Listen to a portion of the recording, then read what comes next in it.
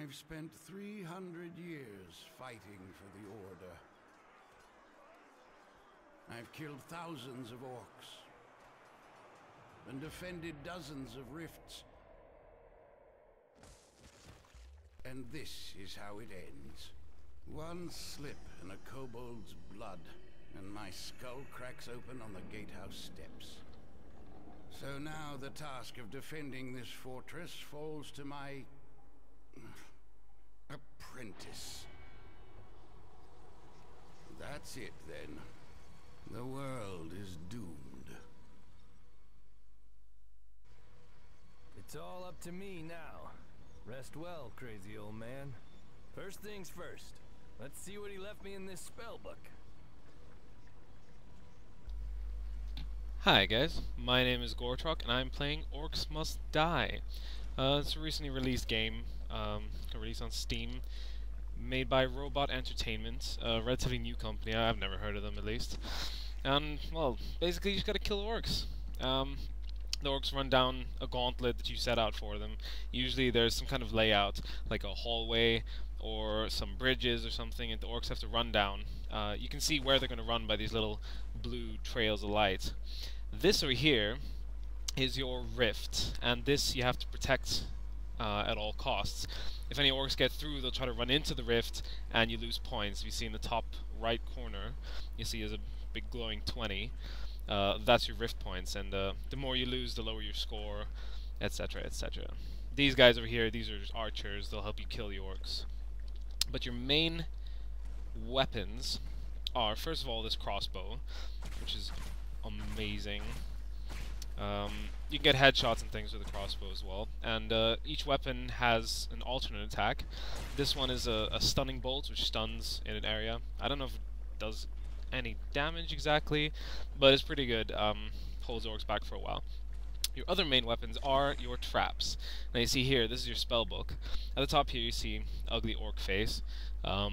He's the one, well, he's an example of the ones that are going to be coming down and trying to push past you and get into the rift. And you got to kill them. Usually you'll see a bunch of other ones as well. And it'll just to tell you who is going to come try to get past you. So first of all, you see here different types of traps. You got a spike trap, a tar trap, shock stapper for the flyers, and the floor scorcher, which is a trap that flips up and burns people. It's really cool. You also get a blaze staff. I'll actually choose that to show you guys. I'm gonna get the spike trap. I'm gonna get the floor scorcher because it's really cool. And the blade staff is basically just your ordinary melee weapon. It's pretty fast. It's really cool. And the alternate is shockwave, which knocks him down, does a bit of damage. You see at the top left, my mana bar went down when you use the alternate fire, which is right click. It's just so you can't use it over and over again and just spam the hell out of it. Right, this is the interface for putting down traps. You basically select the one you want, and it shows you a blueprint on the floor, which is really handy.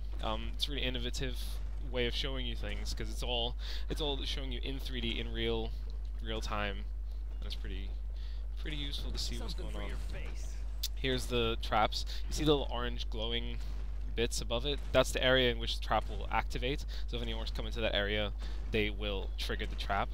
Let's go put a few more down because I don't think that's quite enough. R to rotate, pretty straightforward. Put them down there. E to sell. If you're pointing at a trap that you put down in between the waves, you just press E. You can sell it off for the same price. So basically, you can move any of your traps however much you want in between the waves because you sell them back for the same price. Pretty useful. Alright, and now it says G to unleash the horde, so let's do it. Now they're going to be coming out of this door. Oh, you can see them pounding on the door already. So we'll just see what happens, shall we? They're breaking through. Oh. See the... Oh, uh-oh. Shoot more, shoot. Okay. So yeah, basically, oh, you can get headshots. That's pretty awesome. So basically, yeah, you just gotta kill all the orcs, make sure they don't get to your rift. It's pretty straightforward. You can put down traps during the fight as well, so I'm gonna put another one down there just to cover my ass. Shoot some more orcs, try to get some headshots. Die. Okay, well, it's not so bad. I'm doing pretty well already. There is a timer between waves. a couple of waves of orcs will come each wave. Well, a couple of groups of orcs will come each wave and try to get past you. And you just gotta try to killify them. That's basically it. Let me switch over my blade staff now. Blade staff? Staff blade? I can't remember what it's called. Try slicing these orcs up. Come at me, bro. Come at me. Slice, slice, slice. Haboom! Didn't even see the animation of the alternate fire. It's kind of weird.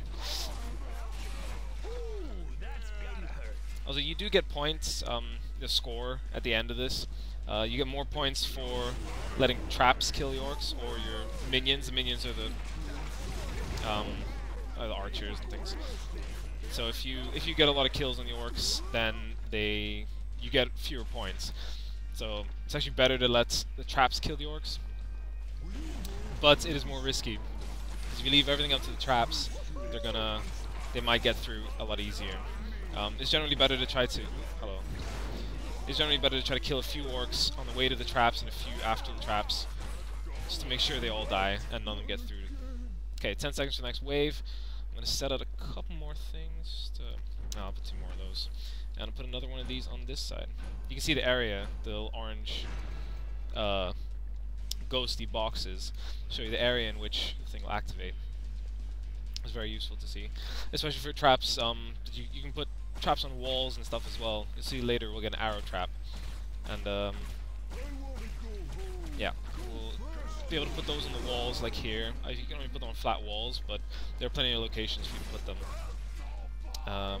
And there are some also ceiling traps, which you can put on flat ceilings. And there are a lot of incredibly funny traps in this game, like ones go on the walls that basically push out a whole rack of axes and they just chop the orcs up into pieces. As you can see, the game's really brutal. You can see all the blood and gore, and like you can cut the orcs up into pieces.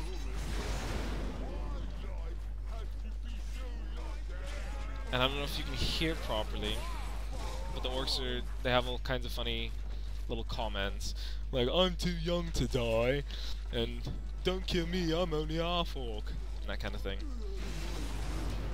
It's quite amusing to listen to them in the meantime.